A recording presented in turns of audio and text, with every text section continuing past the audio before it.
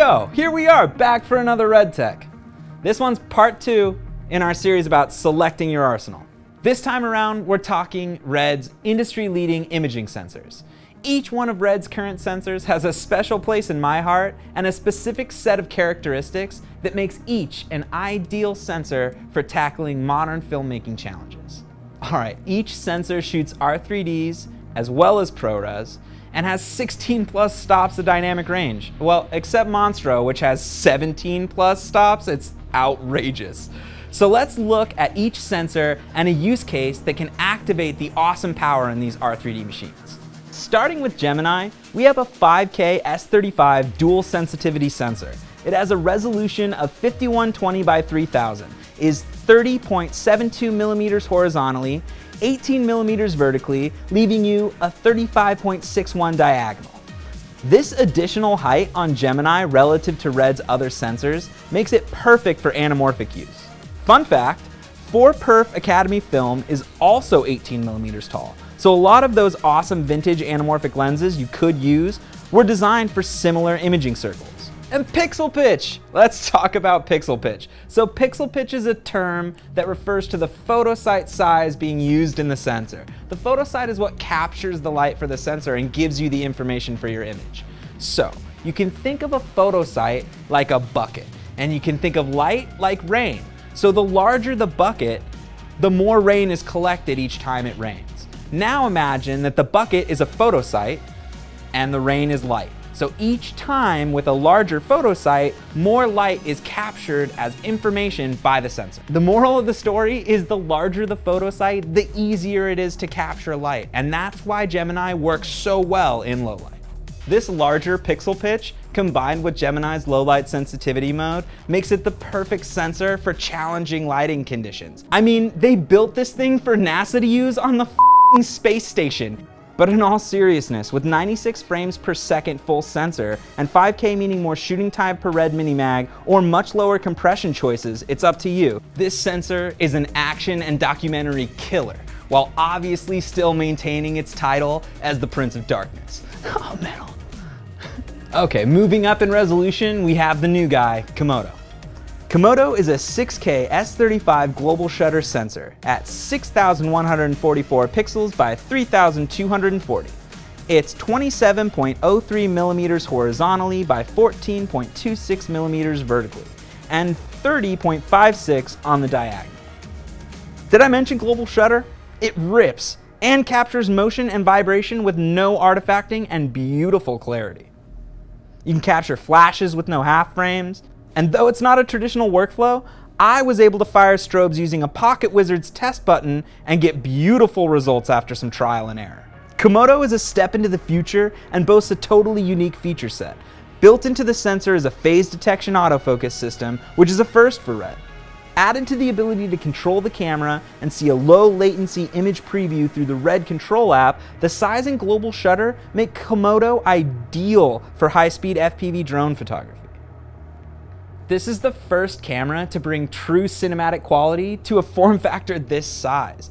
Goodbye 10-bit action cams, and hello cinema in the palm of your hand. It is worth noting that unlike DSMC2, KOMODO features a fixed sensor and OLPF. It's crazy to think that at this point, HELIUM is the tried and true. I remember when 8K first hit the scene in 2016, I have been in love ever since. So, HELIUM is an 8K S35 sensor.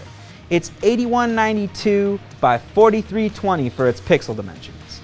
Its physical dimensions are 29.90 millimeters by 15.77 millimeters and 33.80 millimeters on the diagonal.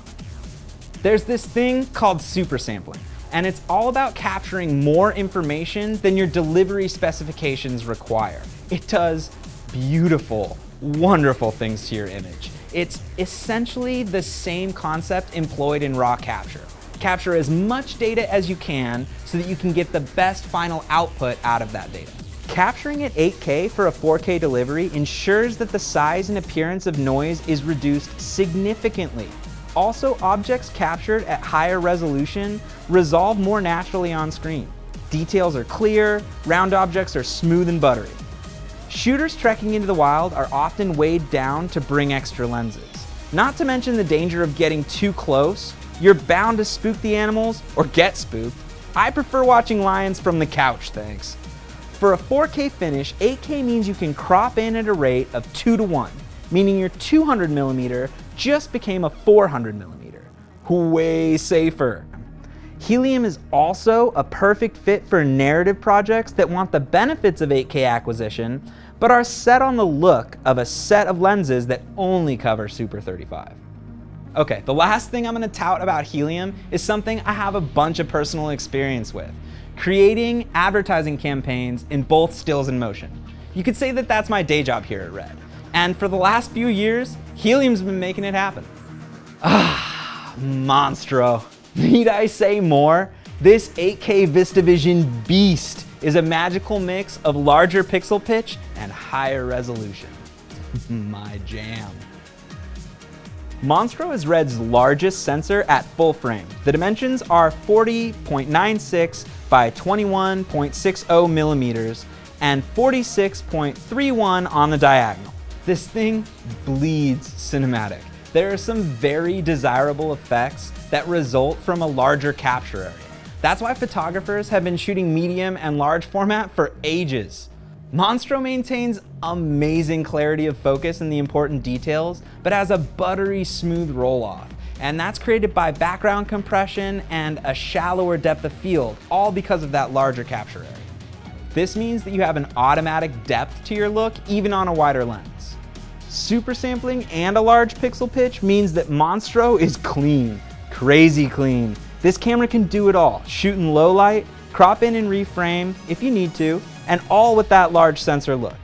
Speaking of look, if lens versatility is an issue for you, then MONSTRO is the answer. With full frame lenses, S35, even medium format with a little bit of cropping, all of them can shine on Red's flagship sensor.